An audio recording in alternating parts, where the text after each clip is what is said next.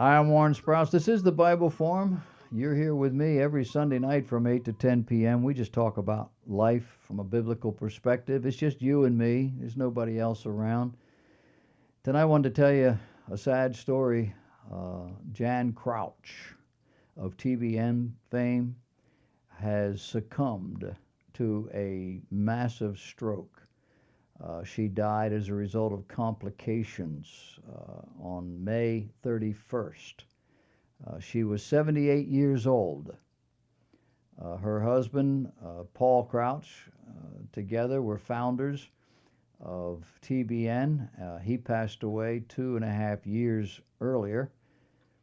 The Christian Examiner notes that Crouch and her husband were known for being part of the prosperity gospel movement. And while this is what the online Christian news satire group called Babylon Bee has said in response, it has met with rejection. People are not happy that they've said this about Jan Crouch. But what they said was various baffled prosperity gospel preachers have begun offering theories Tuesday on how Crouch could possibly have passed away, given her overabundance of faith, her supernatural ability to name and claim health and wealth at will, and her decades of collecting donations while promising that God's will is for everybody to be wealthy and healthy. Folks think that this is a little bit over the top. The article also included fake quotes from popular prosperity gospel preachers like Joel Osteen and Kenneth Copeland and Benny Hinn. Many fans admitted they usually enjoyed the satire, but this one went too far. They don't think it's funny or it's appropriate. They didn't like the timing of it and so forth. But at the end of their reporting on her death, the CNN website said, quote, "But TBN was not without controversy." The New York Times article documented a family fight that highlighted the lavish lifestyle of the Crouches, including matching multi-million-dollar homes in a gated community in Newport, California. In 2015, Courthouse News Service noted that various members of the Crouch family have sued each other over the years. That was apparently okay. It's a touchy subject. But I wonder if Christians should respect the feelings of a family grieving the loss of a loved one? Absolutely. Should Christians warn people of spiritual error, especially that which is cloaked in Christian terminology and spiritual practice? Absolutely. I think the Babylon Bee could have waited, don't you? CNN didn't have to add their little caveat, did they?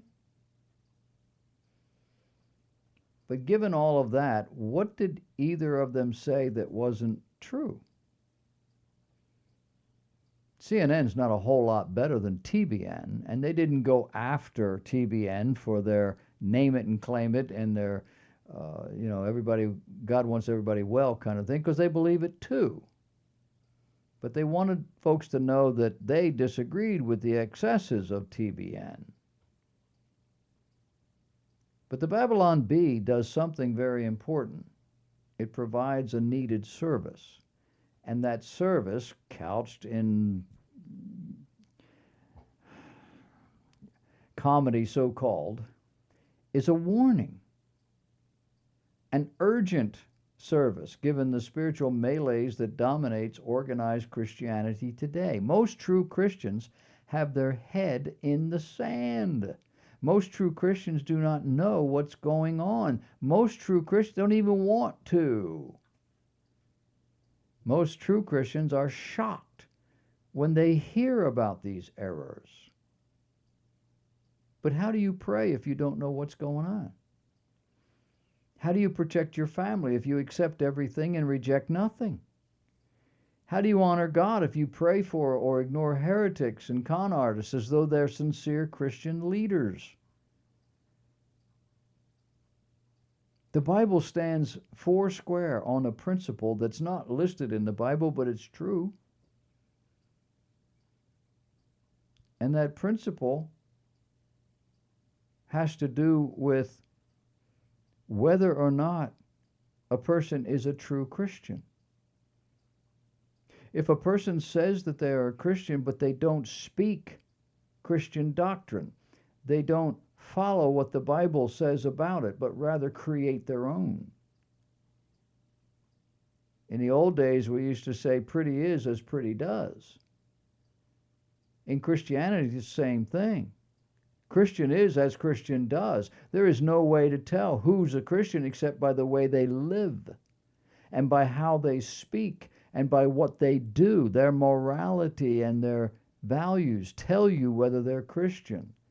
And when they go into the Bible and deliberately lift things out, change the meaning, and push it back at you with something absolutely silly,